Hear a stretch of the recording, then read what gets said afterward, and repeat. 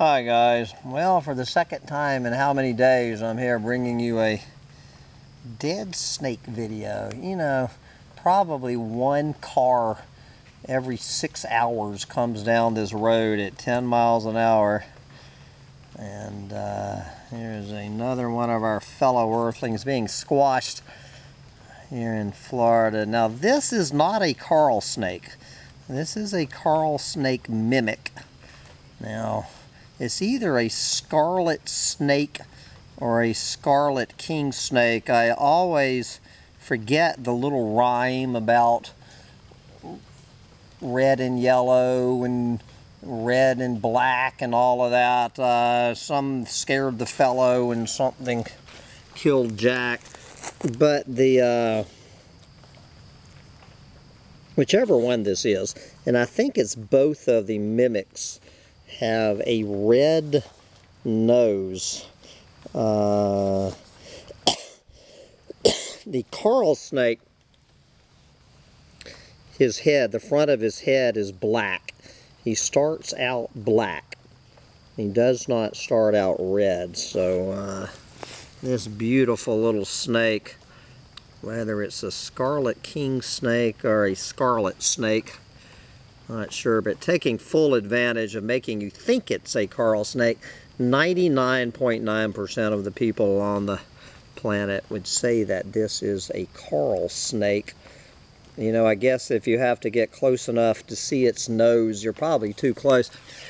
But the coral snakes, unlike the rattlesnakes and the water moccasins, are not pit vipers. They don't have fangs that inject venom. They're actually the coral snakes are actually a species of cobra, believe it or not. And they're, you know, they pretty much have to latch onto your toe and kind of gnaw on you. You know, their saliva is venomous, and they has a very, very toxic poison, but a very bad delivery mechanism. So the chance of actually getting bitten by a coral snake, you would really have to work hard to get bitten by a coral snake and have it chew on you. But anyway, another one of our fellow Earthlings squashed by some clueless fucking moron, who I'm sure was totally clueless.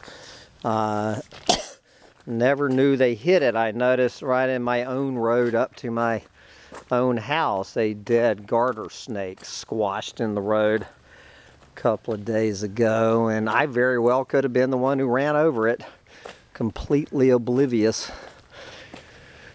to the fact that I did. And I did want to add a PS to that rattlesnake video about another reason not to live in Florida. That was not a diamondback rattlesnake. That was in fact a timber rattlesnake. On the very southern edge of its range. They also live in New York. Plenty of timber rattlesnakes in New York. So I can deal with that when I get back. Right now I got to deal with my little dog. Oh my God.